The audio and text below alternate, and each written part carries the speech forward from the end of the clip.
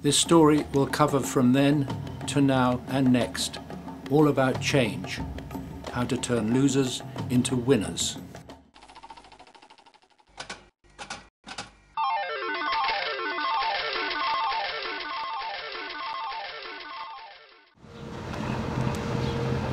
Previously, in part 1, we saw how white storks return every spring from Africa to rear their families around Dalyan in southwest Turkey.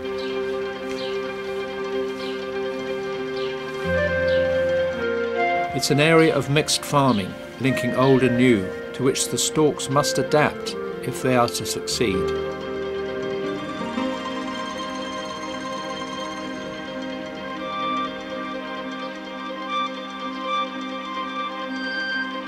They nest all around, on mosques, trees, electric pylons, specially provided platforms on poles, and in this case on a chimney of an old house in the village, with 4 eggs.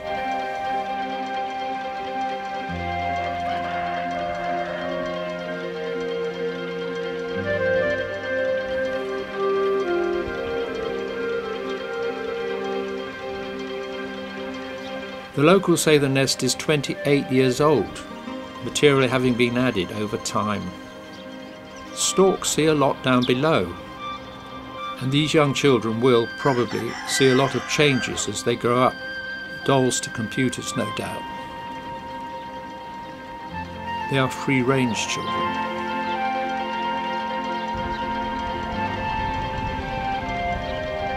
Like the chickens, part of the traditional family.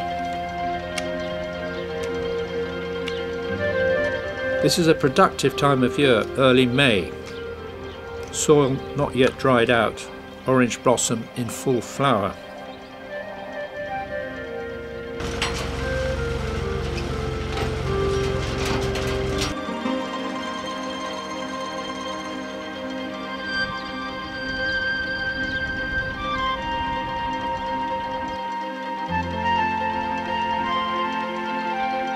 And free-range sheep too.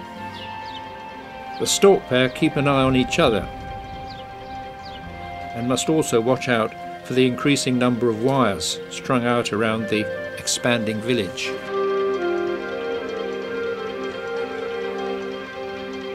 It seems the story of storks bringing babies, though not in wheelbarrows, is universally adopted, if that's the right word.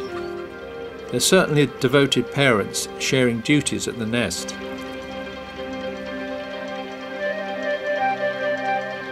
And they regularly confirm that bond by noisy displays called clattering.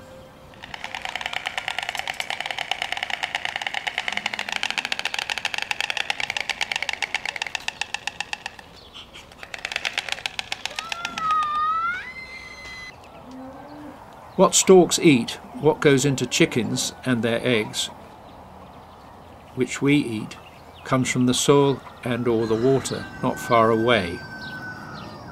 Though in Africa, storks can be poisoned by eating locusts that have been sprayed with pesticides in an attempt to control the swarms. This is probably more about greenfly, but it will end up in the soil or water runoff.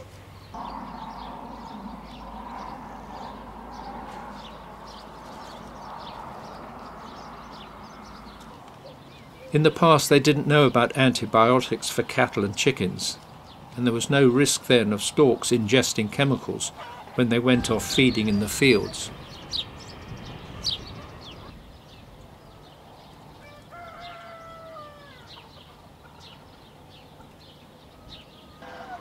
In some places house sparrows have become quite rare.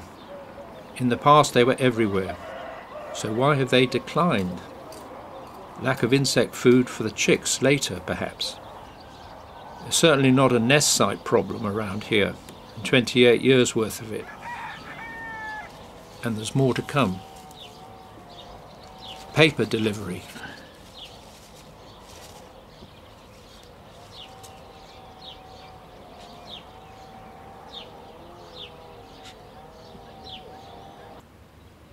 Flower delivery.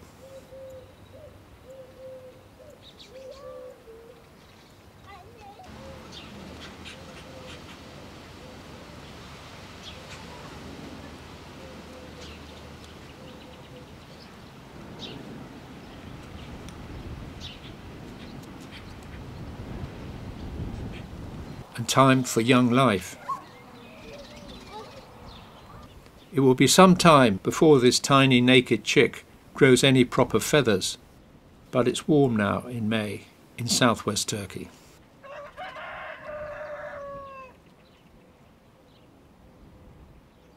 For the adults, it's essential to maintain their flying equipment in top condition.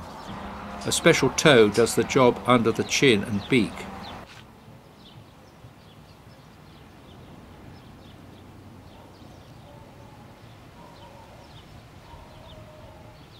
Elsewhere, particularly the flight feathers, must be sorted out and continually checked.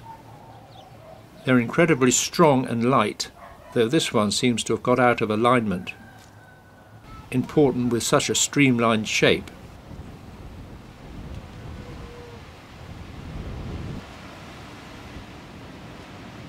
But oddly, it doesn't get preened into place. The wide wingspan is supported by an airframe of strong light bones, carrying the main primary flight feathers. Over the top lie layers of smaller feathers, which must also be carefully preened. Usually it's do-it-yourself, but sometimes there's help at hand, or at least at beak, for parts you cannot reach, and that also reinforces the pair bond. Flapping, gliding and soaring are how storks fly.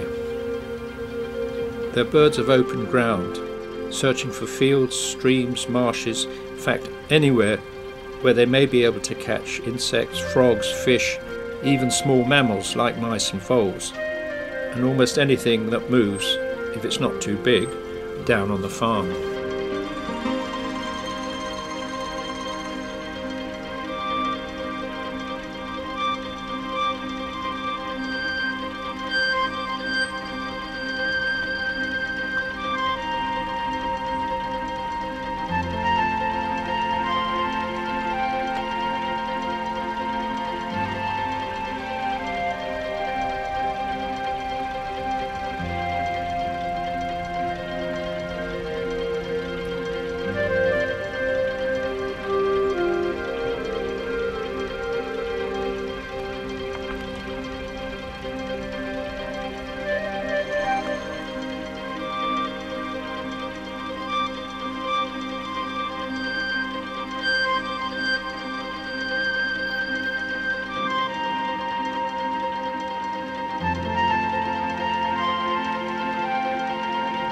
Sparrows are dust bathing.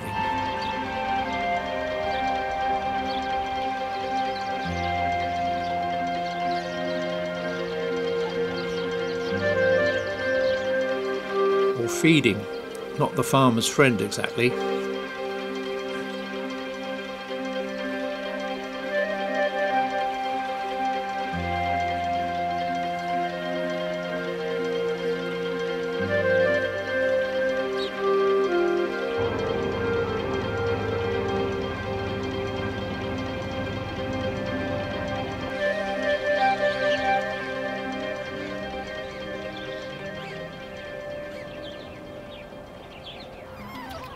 Storks keep their nests tidy and clean, so they, as it were, fly over the edge. Not so good if you're the sparrow minding his own business underneath.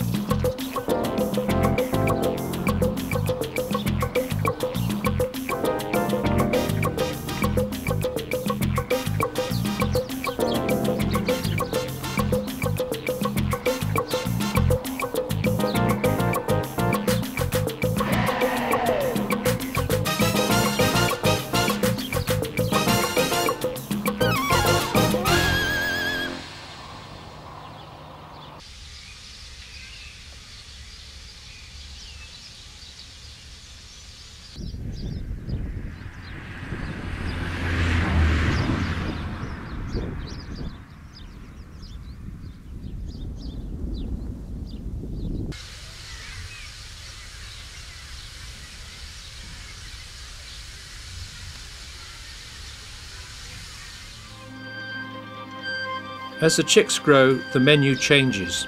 The parents now go fishing in the streams, rivers and lakes that have been fed by the winter rains and melting snow in the mountain.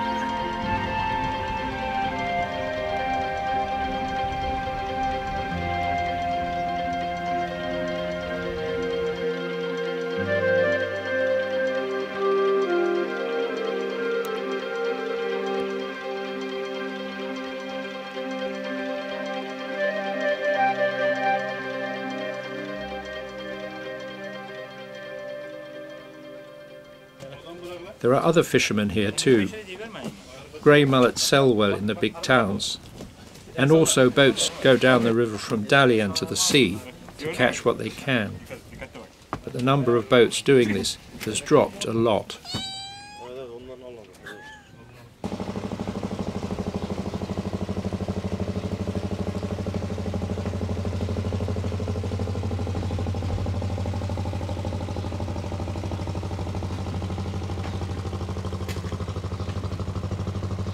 So has the water level, as the original marshes have been drained by a network of irrigation channels and pumps, as well as domestic needs. Storks will face this problem later when their chicks are big and thirsty in midsummer. Where there might have been fish and frogs for food, the parent now searches dry land for something to eat. The lifeblood has been sucked from what were wetlands. The remaining ditches are a sanctuary, sort of, for one of the stork's favourites, frog food. But there are many more to come, it would seem, in the shape of tadpoles.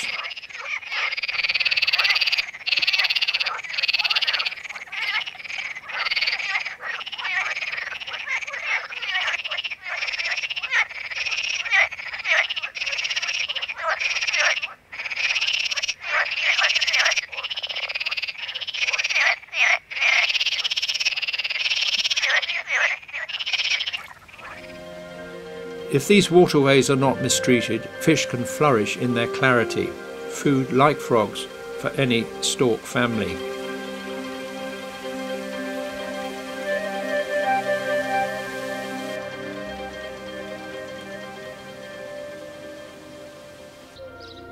But when fertilizers and other chemicals reach them, the result is death by blanket weed. Basically a green desert, though it may look a good green place to live.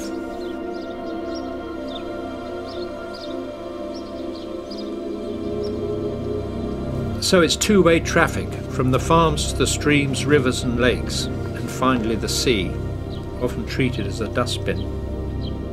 Food from farms around the nest brings the problem back to the growing chicks. They get delivered a partly digested pile of what must be great if you're a hungry, fast-growing stork chick.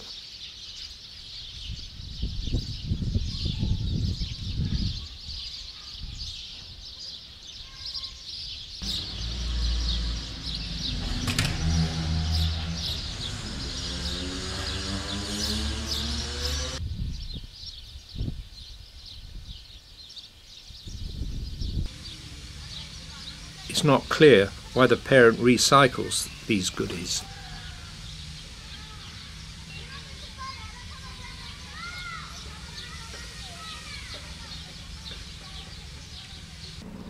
Humans are nesting here too, more and more of them. Some, like the storks, are summer visitors, though mainly from Europe rather than Africa. Everything from big resorts to individual villas, spreading out around Dalyan. This means less space for storks to forage, although now development is more carefully planned than it used to be. And this is how it used to be. Not a swimming pool in sight. Some cows are still here on bits of grass between the villas, with the famous ancient rock tombs of Dalyan a brooding memory of the past. Newer? Yes. More interesting? Probably no. The storks have seen the changes from their viewpoints at the nest or over Dalyan itself, where other wildlife lives alongside man, if you know where to look. The little bittern is elusive, a great reed acrobat below the rock tombs.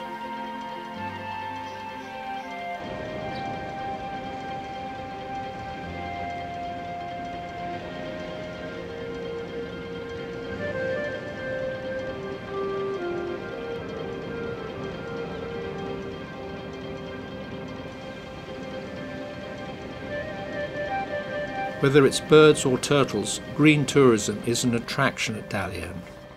A very different scene to, say, crazy Marmaris along the coast. Quiet meets noisy. People hope they will all be quieter soon, and slow is important too, for a hidden speciality, one at risk to noise, propellers and boat wakes. The Nile River turtle, an odd-looking customer, quite rare, but will come to be fed at your riverside hotel, and he likes hard-boiled eggs.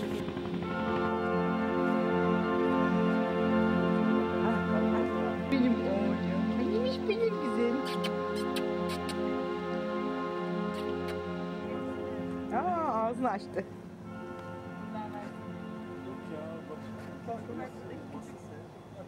Soon the chicks will be able to do this too, but they need a little practice before finally taking off. And now for something to drink. No, not at the swimming pool, but looking for somewhere with shallow water, away from people. Storks can be shy, away from the nest.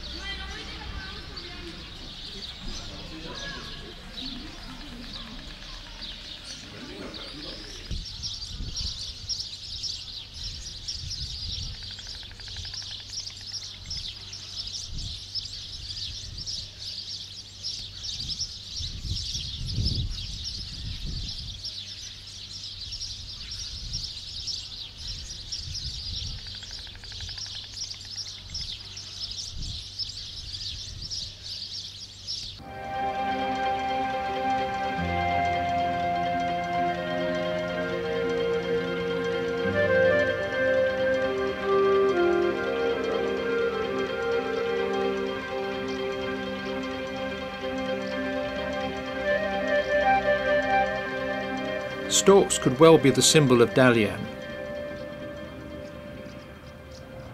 though it is the sea turtles of famous Ituzu Beach which has been protected for them since 1988.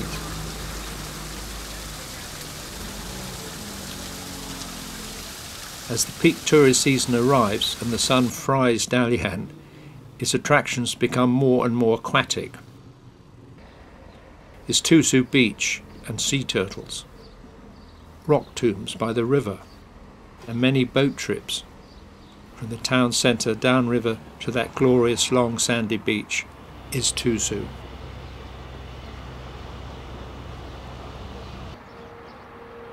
Soon they'll be able to fly like this, and they'll need to travel 3,000 miles to Africa across sea, desert, grassland and jungle. and possibly being shot at by hunters.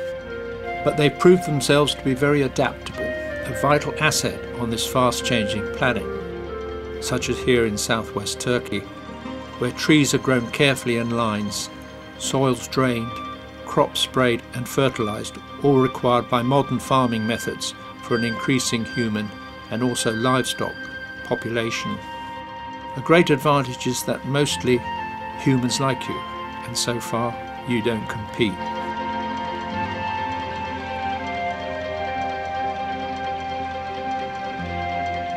So as pairs or rejected singles, the Storks of Dalyan and their families set off south, past the rock tombs and down the river towards the sea.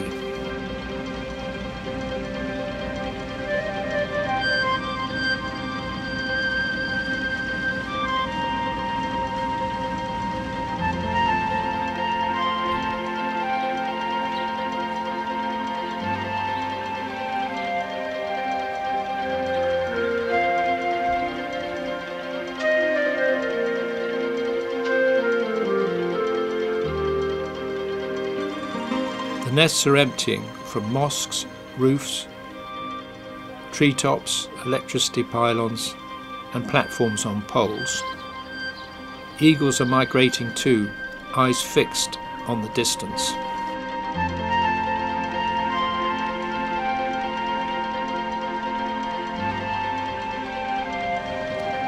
Like the storks too.